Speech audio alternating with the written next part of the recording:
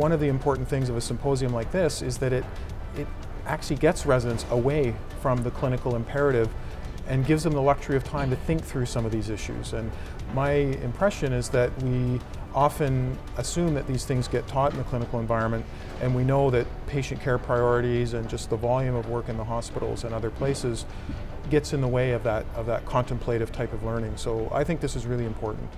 And I think it's a good day just to take a moment, step back, think about what you're doing, because I think we really get caught up in the daily grind and you forget to document, and even a sentence here and a sentence there can just be so useful. So it's a good time to reflect on your practices and help improve.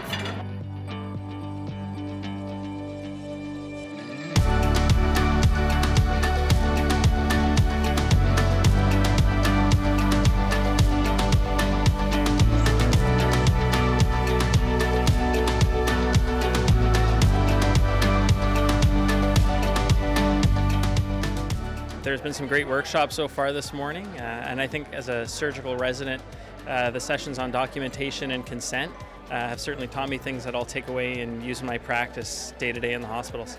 So I've been very impressed so far, and I'd highly recommend it to other residents. It was very interactive. I enjoyed a lot the videos and the activities that we had, and we clarified a lot of knowledge in terms of legal issues and best practices. It was not like lectures. I was very entertained and happy. Well, I would absolutely encourage everybody to come to take the day and really come for learning purposes, and also to have these really sort of aha moments, much like we had in our last workshop. So I would highly recommend it.